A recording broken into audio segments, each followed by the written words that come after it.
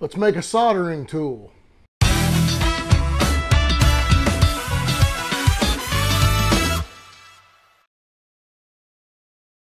Howdy friends, welcome back to the House of Tone.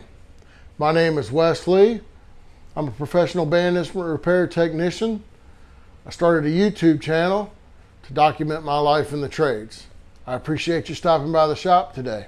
We're going to make a tool. So this will be tool video number 2 in that part of the series. Hey, time out. What do you think of the different content I'm shooting in 23? Do you like all these different formats? Let me know. I appreciate it. Okay, so a couple of videos back, I did a solder joint, start to finish, no edits, several inquiries about what I was using when I was dressing my solder joints, the flanges. And so I thought that that would be a great tool for us to make. While this tool can be made using anything from just your hand drill, a drill press, bench motor, we're going to use the lathe. This is a good lathe project. If you're new to using a lathe and just trying to get some chops, this is a fun project to do. We're really doing nothing more than drilling and cutting things off. You know, but it's a good confidence builder. I remember some of the first projects that I turned in repair school, and it was like, you're going, wow, hey, look, we made that. And it was a very exciting thing. And that's really a part of what turned me on to just making things if I didn't have them, or if I had an idea for a custom tool or something like that. So let's go to the tool room and I'll show you some really bad drawings and we'll get into it. So here we've got your typical scrapers. This is the one that I made. I made this out of a professional repair tool called a drumstick. This is brass. So it just looks like a screwdriver style of a head on this particular one. This is a square shoulder scraper. This is steel. It's commercially bought. And then this is the 3-point triangle hollow scraper. These are steel. Okay, so why would I make one out of brass? Well, let's zoom this in. So when you're scraping, let's say you make a mark. That steel cuts right into the brass. Okay, now if we're using this one, will be thing 2, and it gets away from you. And it really gouges up. Brass is not harder than brass, right? Steel is harder than brass, so it will cut and make marks. The brass just rubs on it. So it leaves a little bit of a mark, but not nearly like these two. Now,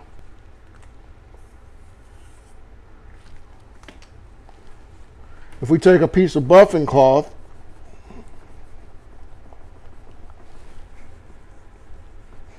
and we just buff this off,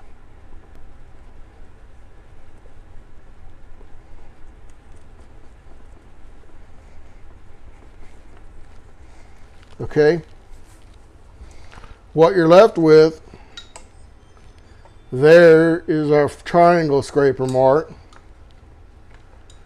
There is a square cutter mark, but the one with the brass is not there. That's why. If I'm doing a delicate joint, then I can use this and to clean those joints really good, and I don't have to worry about slipping and making a bad mark. So the actual dimensions of this, I've got it where it's in my hand good. So that puts it at about 4 1/4. Okay, thereabouts. And then I made we'll call this the blade, and I made it at about 2.5 inches. So just, if you're on, you're on. If you're not quite there, then that's fine too. I mean, it's really not that big a deal. I'm going to actually make a new handle, and I'm going to make it out of ABS. Okay, we're going to load in our piece of stock. We're going to face it. So I'm going to get my facing cutter, and lock that in. Okay. Gonna go ahead and come across, bring this up.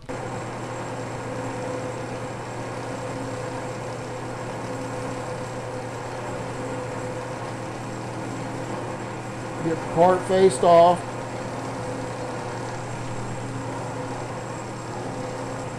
Then it can come in. I'm gonna make a chamfer.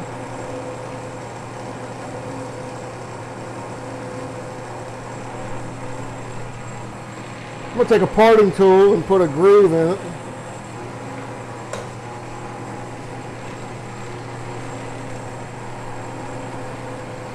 That's why I said if you're new to having a lathe, you can do this project and just have some fun with your tooling and start learning about what it all does and how you can make different shapes. So I'm gonna make a nice little groove there. Back out. Going to load in my countersink bit, pilot hole starter.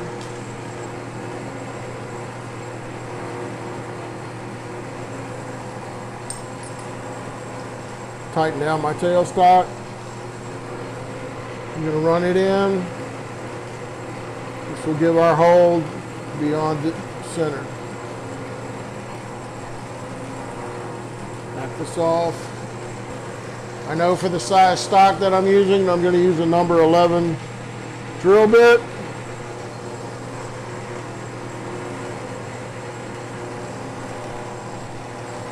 I'll take this in. I'll take it down to about that far.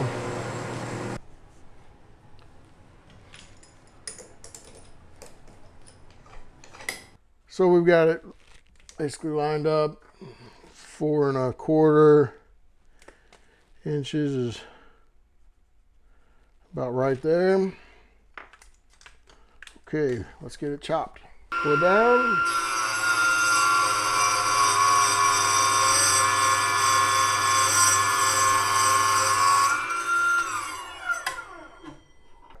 Back in the lathe on this other side. Load our facing tool in. Come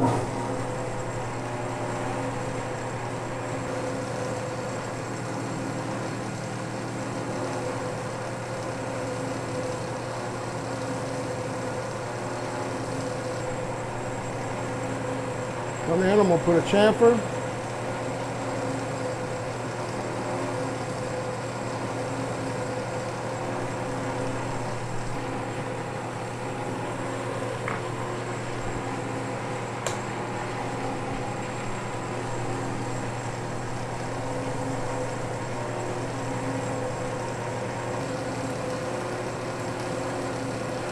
This time I'm going to put 2 decorative rings.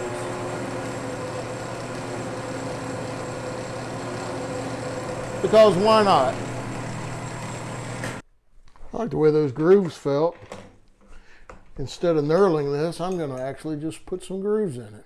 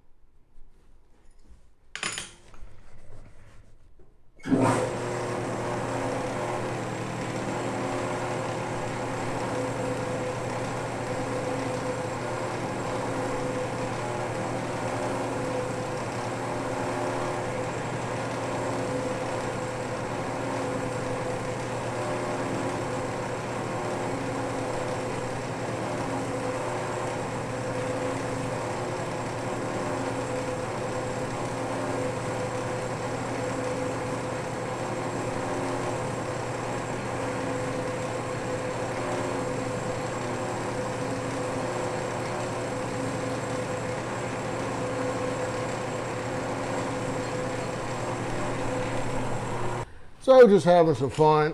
So there's a handle. And we had some fun making little decorations on it. Piece of brass rod measured out. Back over to the chop saw.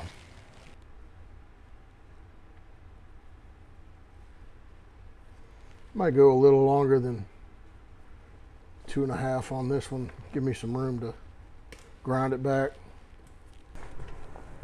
One of the things I just love on this Proxxon chop saw is that you'll see that our lines aren't marked up with the blade here.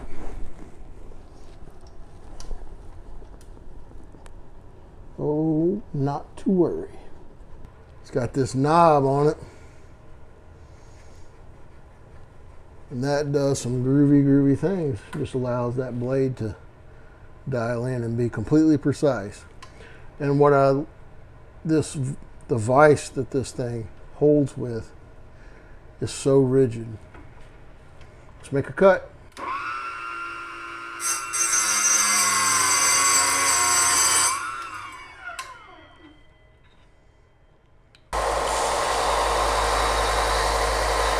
And now I'm going to dress it on the oil stone. Give it a nice hone.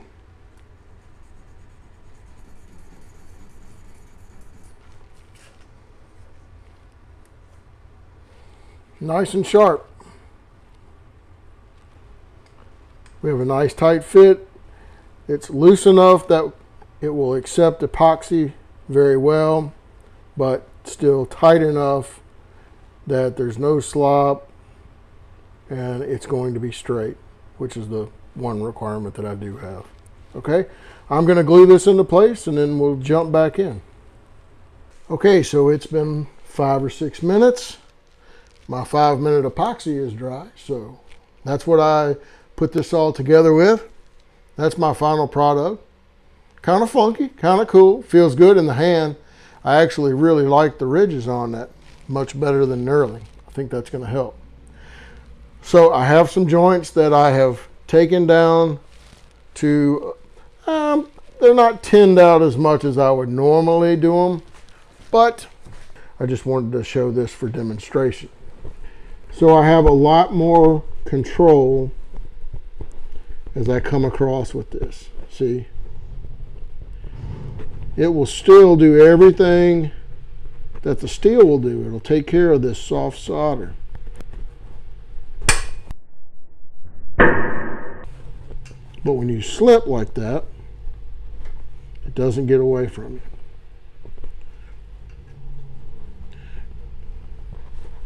And that's just the beauty of doing this. And so you can make these into different shapes, you know. Use them for all kinds of things. The other thing I really like is that I can turn this on its side, and that's wide enough. I didn't make it thin as a razor blade, but I can get in and I can contour. See that? I can contour that brace back out. And so on some horns, that helps it look more like the way it originally looked. So when it's all smooth as silk like that. So that's it, friends. That's how you make a solder scraping tool. I just really like mine. I like my original one. Most of my ideas happen and I move real fast, and sometimes it's fun to take a little bit of time and just have fun and learn your machines and learn maybe what some of your bits will do and maybe try a different technique. I used 2-part epoxy, 5-minute, to hold it together. That's all it was. So if it comes out, it's no big deal. I can just glue back in. I can also just heat it up and take it out when it gets too short and I still have my handle. So I could use it for something else if I need to. I appreciate you watching. I appreciate you stopping by the shop today. This is Wes Lee, signing out.